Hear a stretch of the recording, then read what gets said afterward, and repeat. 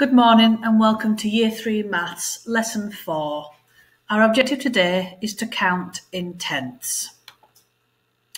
So here, using a tens frame, we can see that the rectangle is cut into 10 equal parts. One counter is in one of the parts. This means we have 1/10. As you can see, putting 2 counters equals 2/10. 3 counters, 3/10, 4 counters, 4/10, 5 counters, 5/10, and so on, all the way up to 10 counters in the tens frame. That's 10 counters in 10 parts, which also equals 1 whole. We can show counting in tenths using a number line.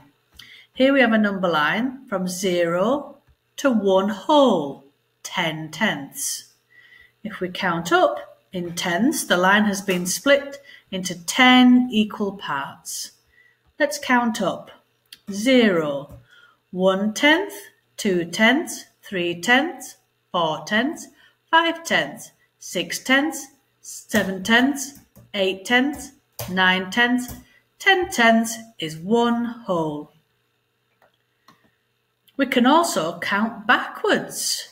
Here we can start with 1 whole, 10/10, and count backwards to 0. The number line has been split into 10 equal parts. Let's start counting.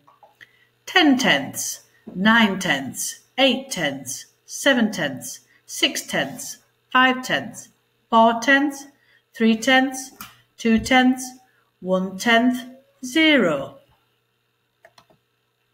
Let's have a go at questions 1 to 4. Pause the video here while you have a go at the questions. Remember to set them out as neatly as you can in your books.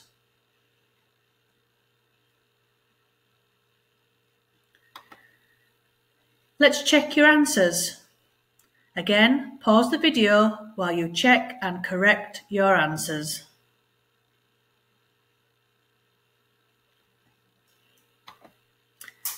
Now we can place fractions on a number line. This number line is from 0 to 2 whole ones. 1 whole one is 10/10. Therefore, 2 whole ones is 20/10. Can you place the fractions in the correct place?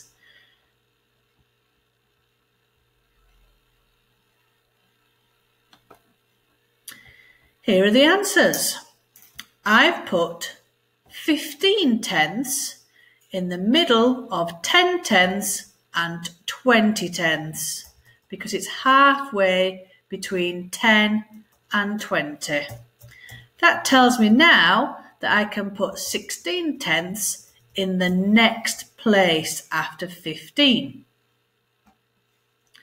The other numbers that I can use are 1 whole is 10/10, therefore 1 more will be 11/10. 6/10 was the tricky one. I know that halfway from 0 to 1 will be 5/10, therefore 6/10 will be the next one along.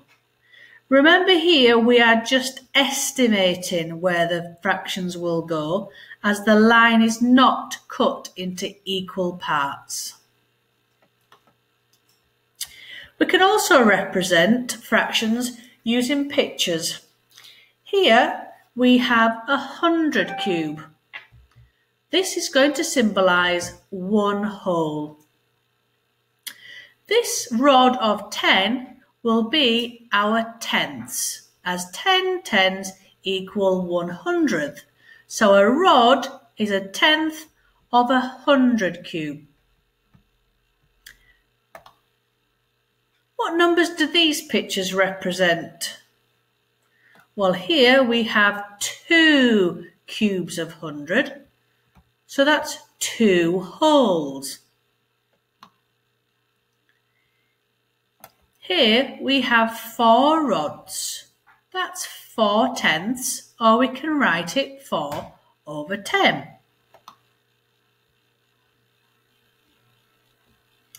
Now we have 1, 2, 3 wholes and 4 tenths. We can write it in numbers or using fractions 3 and 4 tenths. Let's have a go at the rest of the questions. Pause the video while you do your work in your books.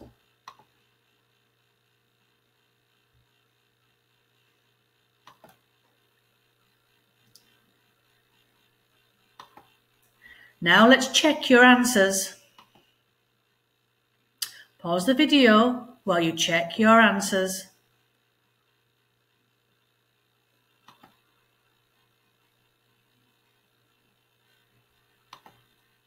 Fantastic work today, Year 3. Well done. Don't forget to correct any of your mistakes and send me some photographs for your work and I'll give you some dojos. Thank you and stay safe.